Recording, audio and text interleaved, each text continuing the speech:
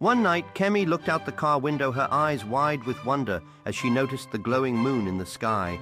"Mama, why is the moon following me?" she asked, a curious look on her face. Her mother smiled. "It looks like that, doesn't it?" "But it's everywhere we go!" Kemi exclaimed, her excitement building. Mama explained, "The moon's far-away baby. So far it doesn't move like trees or houses.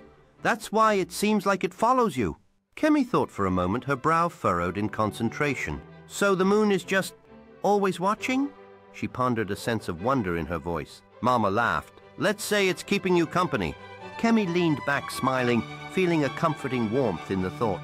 She didn't understand it all, but one thing was clear. The moon was her quiet night friend. As the car rolled along the winding road, Kemi felt a bond with the moon that grew stronger with each passing moment. With every twinkle of the stars, she imagined the moon whispering secrets just for her. Kemi turned to Mama, her heart full of joy. "Do you think the moon knows my name?" Mama chuckled softly. "Maybe it does, sweetie. It knows all the dreams of little girls like you."